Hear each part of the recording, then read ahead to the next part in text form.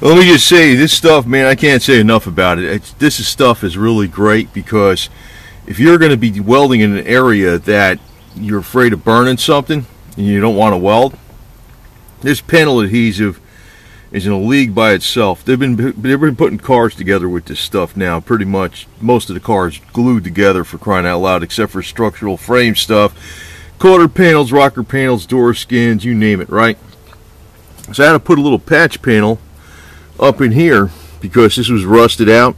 I still got to do another one right up in here, and I got this, got the metal. I just got to shape it for this, go from here to here. But I put it in here, made that angle that came around, came down this way, curved around this way. It's in there. I just got to sand it down a little bit, and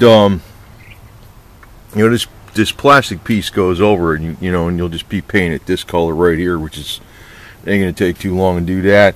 It takes more time for the stuff to dry than it does to actually do the work. But the deal is, if you're welding in here, you could burn all this stuff. I was putting some stuff in here before to block it from getting all screwed up, and you got to watch for sparks hitting this. Well, you don't have to worry about it. You don't have to worry about burning, taking this out and burning this or anything like that. Nope, no problem. The stuff is very strong, and takes a long time to dry. But what I did was I cleaned it off first. I cleaned off everything with the Dremel tool, make sure the metal is scratched up really good. Then I cleaned it off with starting fluid, ether, right? Or you can use like brake cleaner or something, make sure it's really chemically clean. Then I clamped the metal down with a couple of these clamps like that right here. Just had it clamped in here, and I had it in like that. I had it clamped and let it sit for about 12 hours, and it's solid. The other thing too, this door, there was I've been doing a lot of this with the panel adhesive, and I was like, shit, man. I did the bottom of this door, had some rust throughs. Now when I DA that, I'm just gonna put some plastic over it and paint it. You'll never know that shit was fixed. And thing is, it's very impervious to moisture, so it's quick and dirty.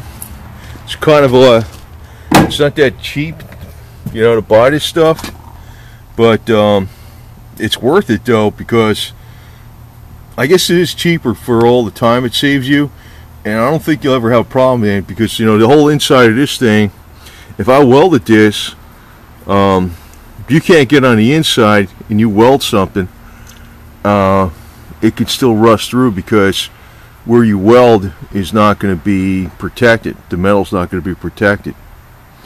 But you can really have all this, you can coat the whole inside of the part with panel adhesive, and that's what I did.